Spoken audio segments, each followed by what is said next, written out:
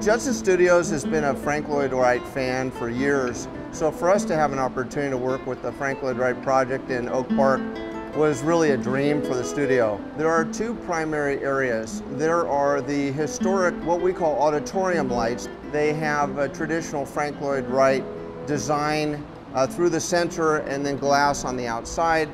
The second major part are the historic ley lights, and there are 25 historic ley lights.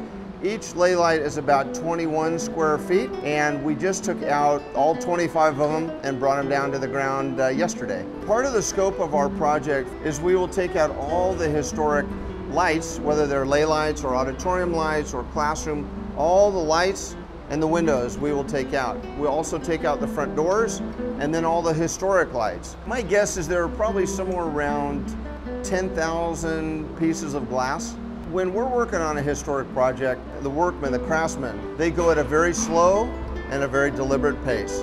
Our objective and our standard is no breaks, no drops, and so because of that, they're very methodical.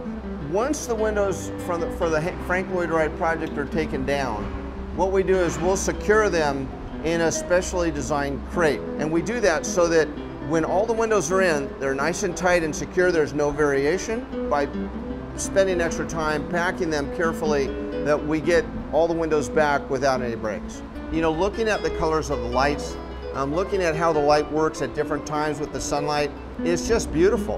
And for me, there's such a different, very gentle, almost a finesse with how the light interacts with the colors in the windows that it's almost magical for me. It's surprising, and it's kind of wonderful, because if you have a cloudy day, it looks very different. If you have a sunny day, it looks different. And so for me, that's really been a wonderful part of being involved with the project.